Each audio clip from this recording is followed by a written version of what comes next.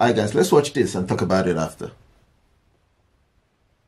Leave him, oh, leave him. Leave him. It's another person's husband. It's another person's husband. People don't used to use eye to see fine man. Leave him. He's married. Can't you see he has a ring in his hand? Can't you see he does? Leave him alone. When you people see a man that is fine like this, all your eyes be chucking out up and down. Felicia. He's a married man. No, leave him alone. Leave him. Nama, no.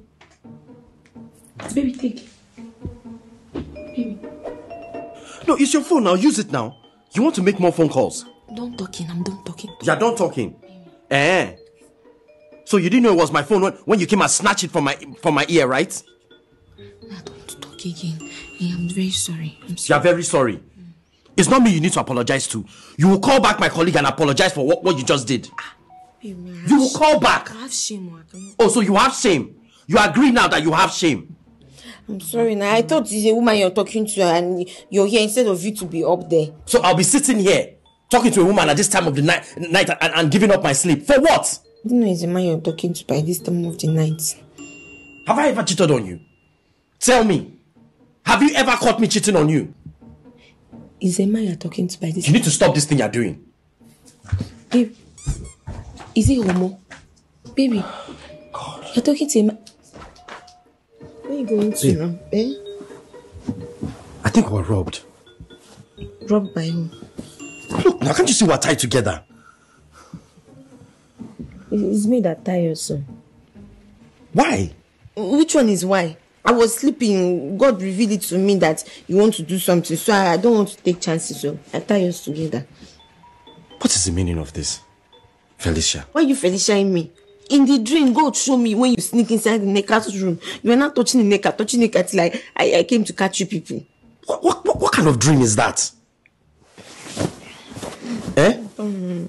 Don't take any chances with you. You're not going to follow Neka. Hey, God revealed that he went to be touching the Neka. Hey, ladies, when you continuously accuse your man of cheating, it's draining. It's draining because they will continue defending themselves and defending until it gets to a point when they are even tired of defending themselves.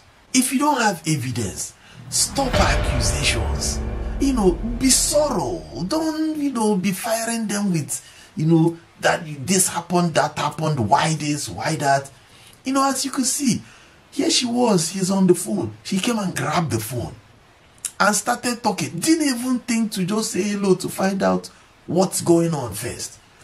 She rushed and took over the phone, started shouting, backing down the other party's throat.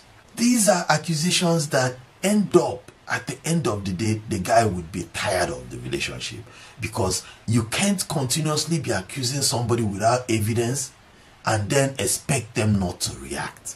If you have a man that you feel like they're cheating, talk to them about your feelings, but don't continuously be accusing them of something you have not caught them doing. I know there's this talk that all men cheat. It's not true. All men do not cheat, especially when you are treating your man right. But then I understand this whole thing about woman's intuition. That's your intuition. It has to give you evidence that is intuiting.